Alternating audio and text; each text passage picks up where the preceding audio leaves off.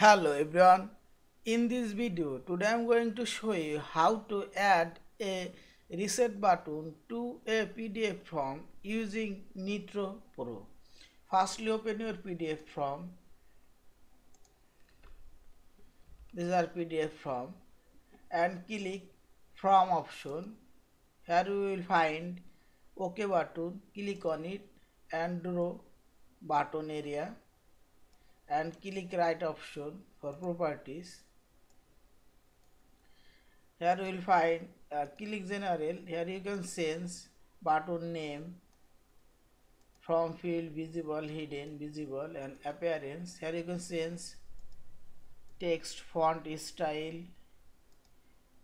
text font size, text color. Here you choose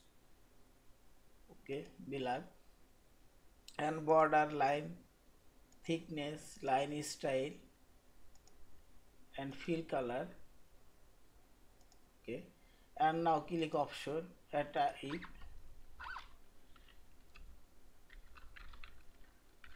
reset form. Now click action. Here choose reset form and add action list. And close this icon. Click hand option. And type anything and now click reset from this reset. So here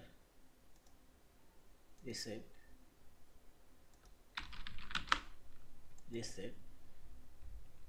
and click file option, save as this from. Thank you for watching. Please subscribe, like, share and comments.